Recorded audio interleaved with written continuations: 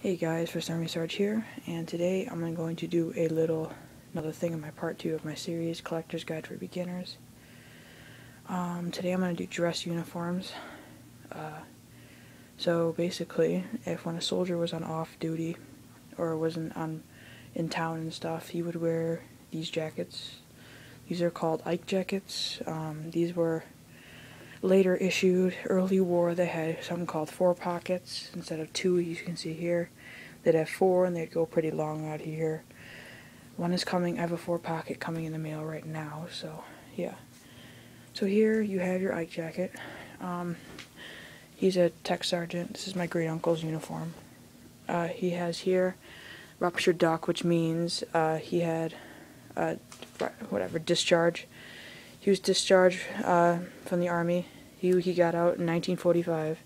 He started up in 1941. So as you can see here, that's the ruptured duck. Here you have your brass collar tabs. This one marks U.S. infantry, U.S., and then this one here is ordnance, which is like people would supply the ammo and the explosives to the Army. Here is his patch. He was in the 1st Army.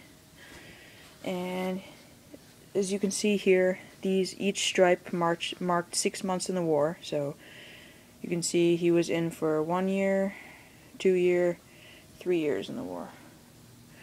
And then here I'll show you how to identify these jackets. Hold on. Oops, I take out this button too. Actually, I'll just do it on my next jacket. Here you have your dress pants. These were also what you would wear on those occasions. These ones fit me. They're fairly big on the legs, but these are perfect condition. I think these are marked 1944. I forget where I found it, but those are your dress pants. And then, hold on, 2 seconds. Let me get this out of the way. And then you would have your infantry NCO visor. The difference between infantry NCOs, or it's non-commissioned officers, that's like sergeants, and officers. Officers would have this on their jacket, on their hat, instead of the circle boiling like that. This is, I think, maybe unissued. I got this at a lot at a garage sale, but that's your infantry visor. Then here you would have your belt. This is an officer's belt, but this is all I have for now. These would go on your pants, for sure. So you all know, but. And then here you have your cap, overseas cap. These are really fairly common to get. You can get them for like $10. And then here is my favorite, my 1st Infantry Division, 78th or 79th Infantry Division, Private First Class Ike Jacket.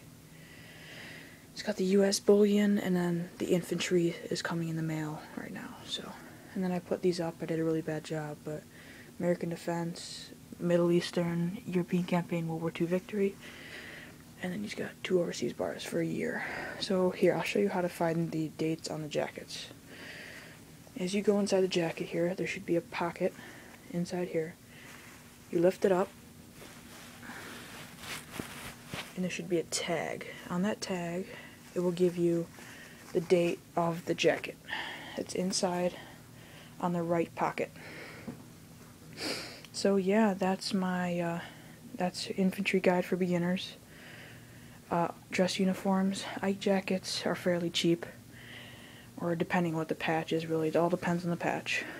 They can go for anywhere between $200 to over $1,000, depending on what patches and different things and historical significance it has. So these go for around maybe $60. You can maybe $50 to $100, depending where you buy it from. Mine was $30. You got it cheap, but.